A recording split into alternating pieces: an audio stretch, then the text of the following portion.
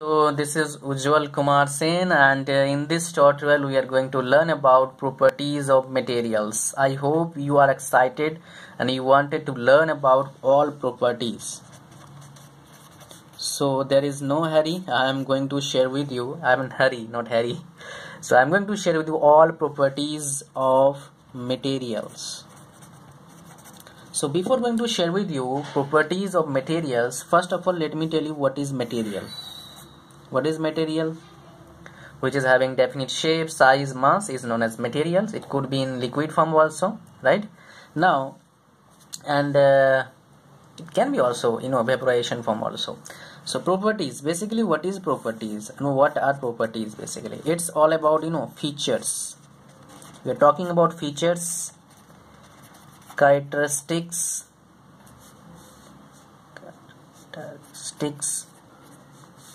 of materials. So in this video tutorials you are going to learn all characteristics, features of materials. So basically there are many types of materials, so I cannot explain all types of materials here, but yes, I am going to explain all types of properties. Those are most important for you to learn. I hope you are going to enjoy all properties because I am going to give you some real life example in this video. Probably this video will be a little bit lengthy, so don't worry, keep watching. We'll learn a lot of things in this video. So first, elasticity. That means people said elastic properties. So basically what is elastic properties? This is one of the most common people, almost all people use this property in our real life, because we always use rubber band. We use most of the time, we use maybe for holding anything, maybe we for holding currencies also we use rubber, at least in India we used, right? So elasticity, this is one of the property. So what is this, what is about this property? And because of this property we have studied a lot of things. I will go through all those things, but first of all let me share with you what is elasticity.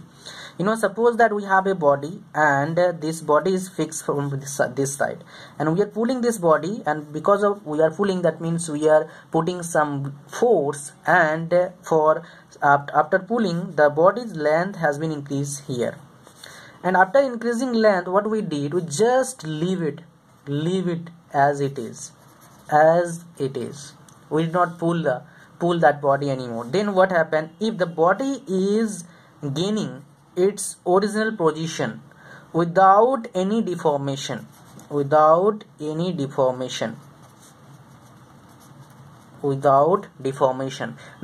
the property of this material is known as, this thing is known as elasticity. Well, if we'll understand this in the technical point of view, see, I'm a mechanical engineer and I am sharing all these things only for mechanical engineering students. If you are not a mechanical engineering students, even then you can understand what I'm talking, and definitely you can get some in-depth concept, because studying materials all about material science, strength of material. We generally study all things in these subjects only. So if you're talking about to understand this in technically, then definitely we have to go through stress and strain diagram. Sigma is stress, small is strain. And if you are going through the mild steel, which is most common, people studied stress strain diagram for mild steel. That is one of the ductile material. So if you are going from here to here, and these all things are having, all points having different values. From here to here, Hooke's law exists. After from here to here, little bit deformation takes place. So this is from here to, when Hooke's law exists, that means it is elastic region. That means there would not be any deformation taking place in the material. So this is known as what? Elasticity of the material. You need to understand this, right? Now second, this is the property. And elasticity, if you will say which one is more elastic, I have two materials right now. One is rubber and another one is steel. If I will say which one is more elastic, steel or rubber, I have already shared in my videos, but again I am sharing because I don't know you have watched those videos or not, because this is one of the most important example to make you understand the elastic properties. So rubber and steel, which one is more elastic? Can you guess? Let me share with you.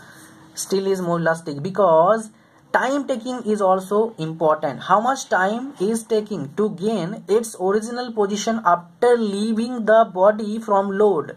That is also important. That's why steel is more elastic than rubber.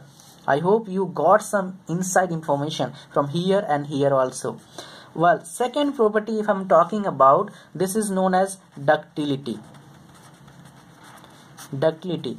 Because of this property, one of the operation we can do that is also important. Suppose that if you are familiar with electricity, then you have seen those small wires inside the wire, okay, and those wires can be made up of this operation wire drawing, and this is only possible because the material is ductility, ductile material. The material is ductile. If the material is quite good, quite ductility material, then we can do this operation wire drawing. Ductile material having one thing, having good elasticity, but after some time its plastic deformation takes place. Okay, it is having some, and as I have shared with you, MS is a ductile material, aluminium is a ductile material, you can say copper is also a ductile material, silver is also a ductile material, you can say that. So these are all ductile materials, and ductile material having this property, wire drawing operation we can do. This is known as ductility, and it is having its opposite to this property. Another property is brittle property. Ductile material having another features, that is it is having very good tensile strength. What is the meaning of tensile strength? Suppose that this is the body and we will pulling this body from both the side, it will just keep on increasing. It will not break quite easily. Yeah, of course it will break after a point, but it will expand after pulling both the side by using proper force. Now brittle, it is just opposite to ductile material. Ductility properties, then brittleness is brittle material is just opposite to ductile material. How? Now brittle material is having quite good tensile strength. Brittle material is having, what I am doing here right now, it's compressive strength. It is having quite good compressive strength. Quite good compressive strength is having. That's why we used brittle material. Example, cast iron is a brittle material. Glass is a brittle material. That's why after falling glass from your hand on the floor, there is not even 0.1% chance that glass will not break. That glass will definitely break because of its property, that is brittle. But one thing is pretty clear, its compressive strength is quite good. That means definitely the application, there is some application where we can use this material, that is propeller shaft. If you are going to market, then you can see propeller shaft just below. In truck we use this shaft to transmit torque to the differential, okay, because that's why that car or that's a truck can move. So in propeller shaft we use this material cast iron, because propeller shaft required more compressive strength. That's why we used cast iron to make propeller shaft, which we used in automobile. So these all three are good properties of materials. Other than this, I will share with you plasticity.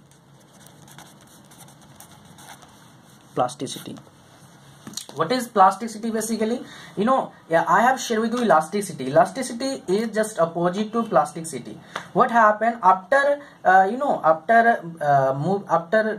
after pulling any body, if the deformation is permanent, that means after leaving the body, it will not gain to its original position. Suppose that we have body and we are just pulling this body, okay, for suppose that up to extend here, and whenever we are leaving, after leaving this load, it is not gaining the original position, it is gaining up to here. That means there is a plastic deformation taking place, and this deformation is known as plasticity. I hope you are getting my point. This is one of the most important, this is also one of the most important, because without plasticity we cannot do many things even, because wire drawing if you are doing, that is also plastic deformation is taking place. This is also known as permanent deformation, which cannot be regained automatically.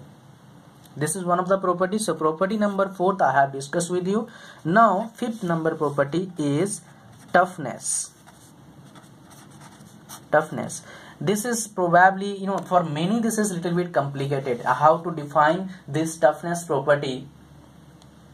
But if you'll go through a diagram that is what I can say, you will go to a diagram that is stress strain diagram, then definitely you can understand about this property. Because in this, according to this property, if you will say definition of this property, then I must say it is having capacity to absorb energy without fracture. What kind of energy? What kind of energy? That is important. Energy means some kind of load.